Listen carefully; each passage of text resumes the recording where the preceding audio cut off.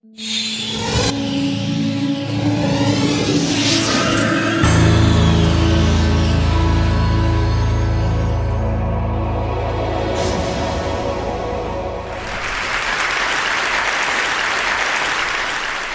like to take you to another world, and I'd like to share a 45-year-old love story with the poor living on less than $1 a day.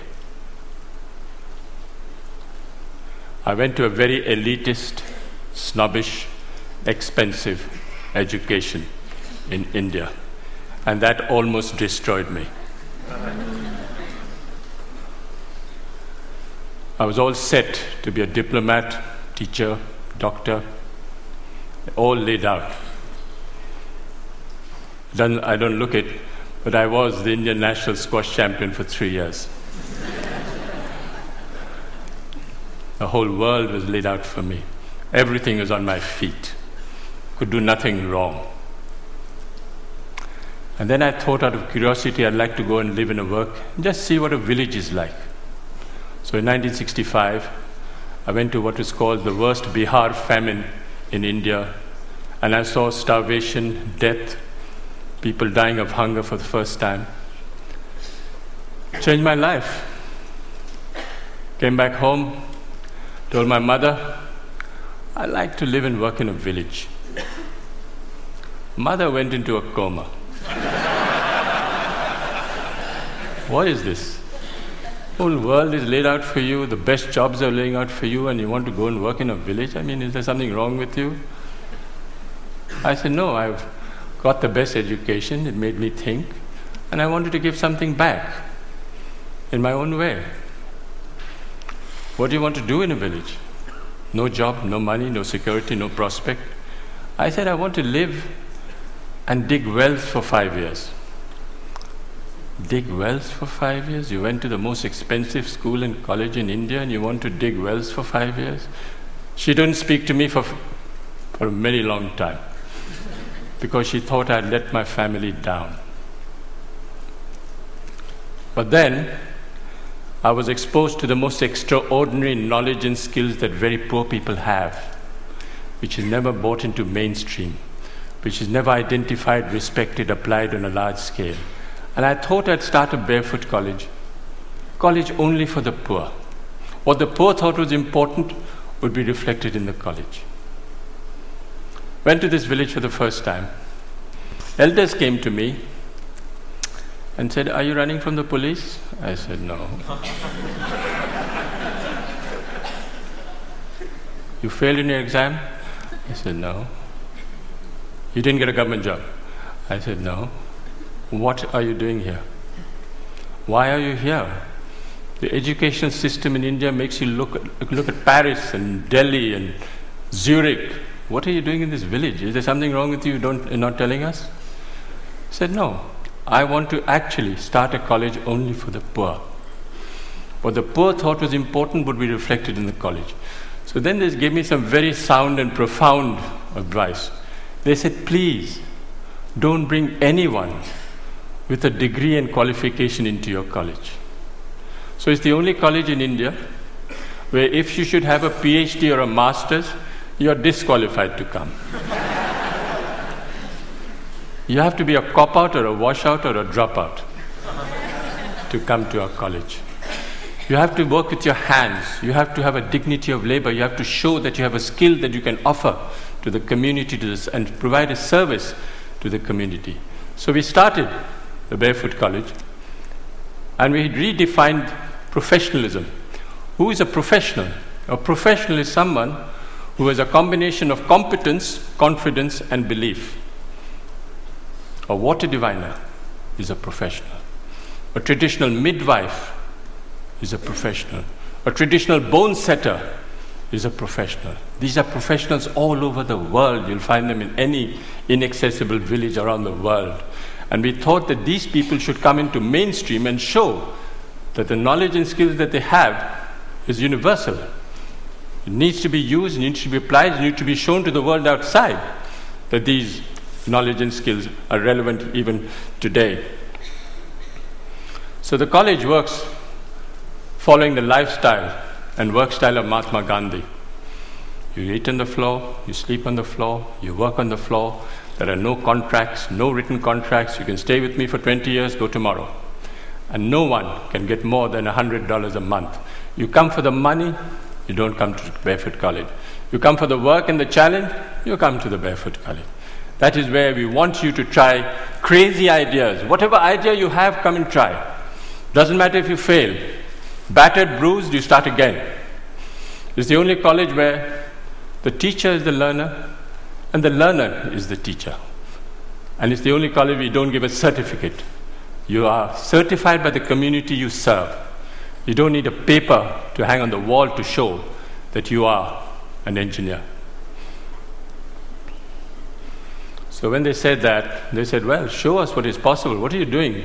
This is all mumbo jumbo if you can't show it on the ground. So we built the first Barefoot College in 1986. It was built by 12 barefoot architects who can't read and write. Built on $1.50 a square foot. 150 people lived there, worked there. They got the Aga Khan Award for Architecture in 2002. But then they suspected, they thought there was an architect behind it. I said, yes, they made the blueprints, but the barefoot architects actually constructed the college. We are the only ones who actually returned the award for $50,000 because they didn't believe us and we thought that they were actually casting aspersions on the barefoot architects of Thilonia. I asked a forester, high-powered, paper-qualified expert. I said, what can you build in this place? He had one look at the soil and said, forget it, no way, nothing can work. No water, rocky soil. I was in a bit of a spot, and I said, okay, I'll go to the old man in the village and say, what should I grow in this pot? He looked quietly at me and said, you build this, you put this, and it'll work. This is what it looks like today. Went to the roof, and all the women said, clear out. The men should clear out because we don't want to share this technology with the men. This is waterproofing the roof. It is a bit of jaggery, bit of urine, and a bit of other things I don't know, but it actually doesn't leak. Since 1986, it hasn't leaked.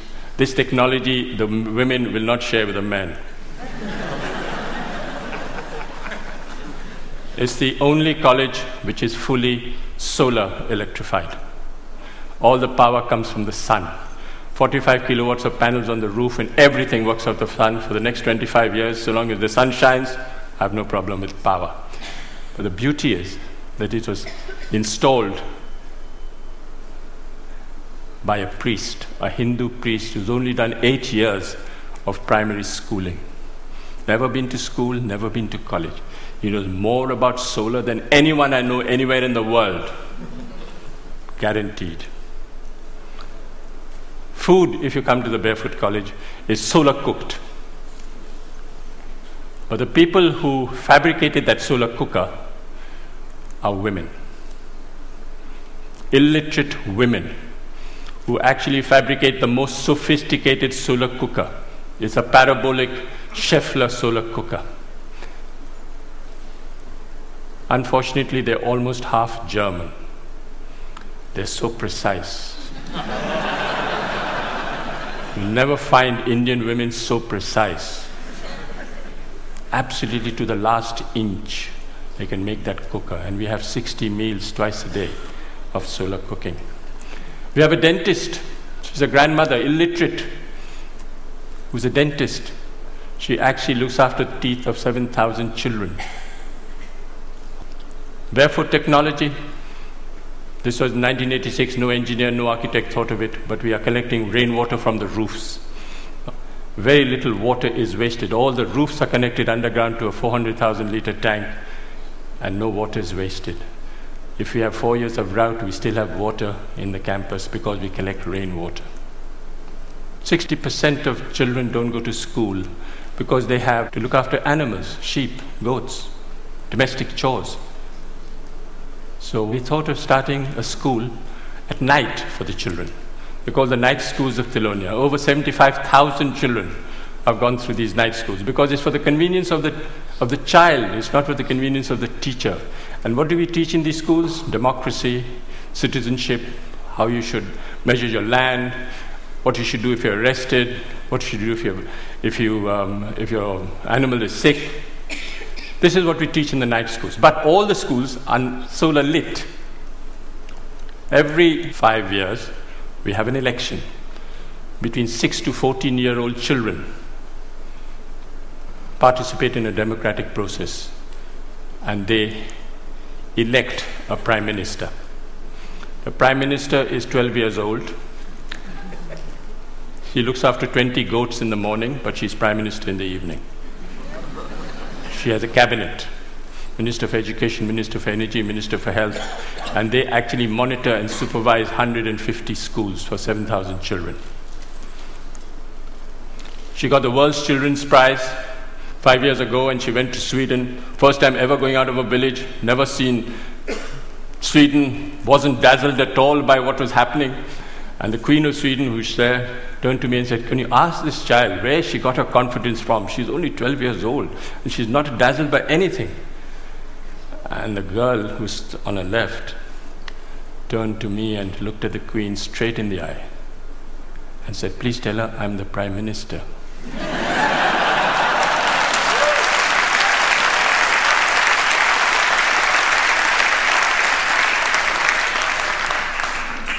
Where the percentage of illiteracy is very high, we use puppetry. Puppet is the way we communicate.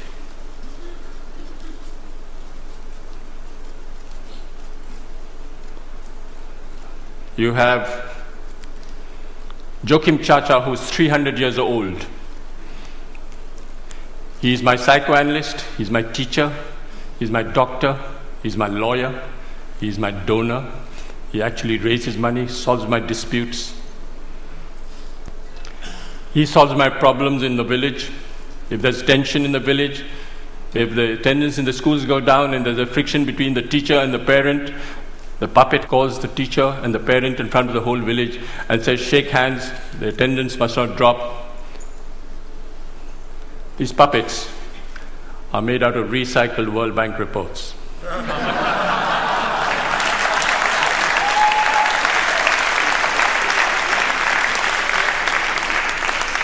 So this decentralized, demystified approach of solar electrifying villages, we've covered all over India, from Ladakh up to Bhutan.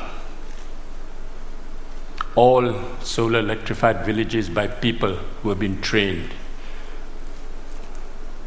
When we went to Ladakh and we asked this woman, at minus 40 you have to come out of the roof because there's no place, it's all snowed up on both sides. And we asked this woman, what was the benefit you had from solar electricity? And she thought for a minute and said, "It's the first time I can see my husband's face in winter." Went to Afghanistan. One lesson we learned in India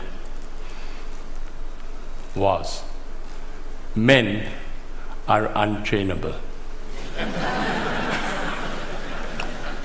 Men are restless, men are ambitious, men are compulsively mobile, and they all want a certificate. All across the globe, you'll have this tendency of men wanting a certificate. Why? Because they want to leave the village and go to a city looking for a job. So we came up with a great solution: train grandmothers. What's the best way of communicating in the world today? Television? No. Telegraph? No. Telephone? No. Tell a woman.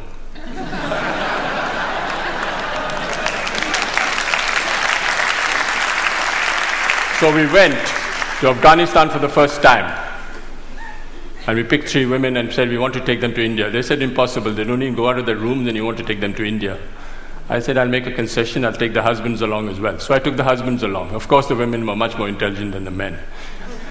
In 6 months, how do we train these women? Sign language. You don't use the written word. You don't use the spoken word. You use sign language. And in 6 months, they can become solar engineers. They go back and solar electrify their own village. This woman went back and solar electrified the first village, set up a workshop. The first village ever to be solar electrified in Afghanistan were by the 3 women. This woman is an extraordinary grandmother, 55 years old, and she solar electrified 200 houses for me in Afghanistan, and they haven't collapsed. She actually went and spoke to an engineering department in Afghanistan and told the head of a department the difference between AC and DC. Didn't know. Those 3 women have trained 27 more women and solar electrified 100 villages in Afghanistan. We went to Africa and we did the same thing. All these women sitting in one table from 8, 9 countries, all chatting to each other, not understanding a word because they're all speaking the different language. But their body language is great. They're speaking to each other and actually becoming solar engineers.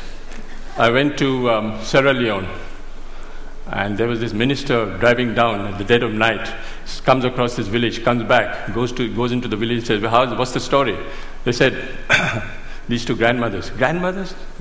Minister couldn't believe what was happening. Where did they go? Went to India and back. Went straight to the president. He said, do you know there's a solar electrified village in Sierra Leone? He said, no. Half the cabinet went to see the grandmothers the next day. What's the story? So he summoned me and said, can you train me 150 grandmothers? I said, I can't, Mr. President, but they will. The grandmothers will. So he built me the first barefoot training center in Sierra Leone. And 150 grandmothers are being trained in Sierra Leone. Gambia. I went to select the grandmother in Gambia. Went to this village, I knew which woman I would like to take. The community got together and said, I'll take these 2 women. I said, no, I want to take this woman. They said, why? She doesn't know the language, you don't know her. I said, no, I like the body language, I like the way she speaks.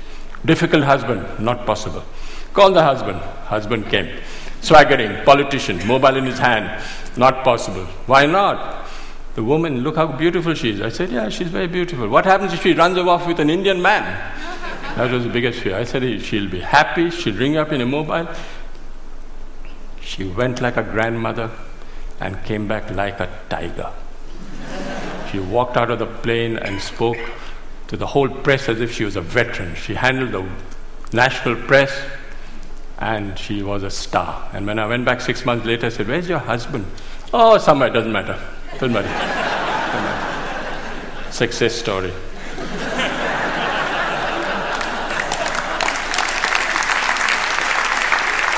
I will just wind up by saying that I think you don't have to look for solutions outside. Look for solutions within and listen to people. They have the solutions in front of you. They're all over the world. Don't even worry. Don't listen to the World Bank. Listen to the people on the ground.